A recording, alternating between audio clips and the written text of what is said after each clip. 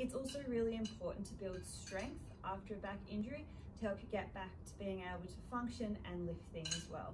So with strength, we might start you off with some gentle exercises such as a bridge to start to work on your glute strength. And then from here, as you get stronger, we can take it into a single leg bridge, which not only is going to be harder on your glutes, but it's also going to start engaging your core to stop your other hip from dropping down as you perform the exercise. Another thing that's really good is to work on some core strength. So good exercise for this can be your side bridges, starting just holding yourself up, and this is going to make the muscles in the side of your core work really hard. And from here, to make it more challenging, we can also add in some rotation by turning into a thread the needle. So just bringing your arm through and then coming up.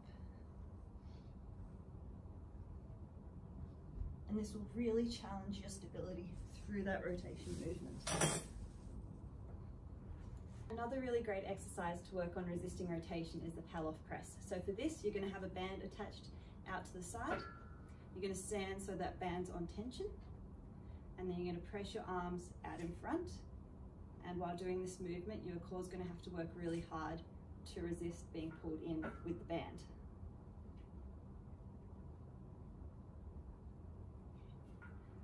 As your back gets stronger, we want to get you back into lifting. So a couple of our favorite exercises for this are the Jefferson curl, which is basically a weighted curl down. So for this, holding a weight out in front, curling from the top of the spine down, like you're reaching down towards your toes,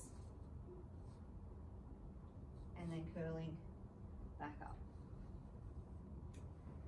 And if you're going back to the gym, we also want to get you back into doing movements such as the deadlift. So just as you would at the gym, keeping the back straight, driving the ground away from the body, breaking at the hips, lowering the weight back down,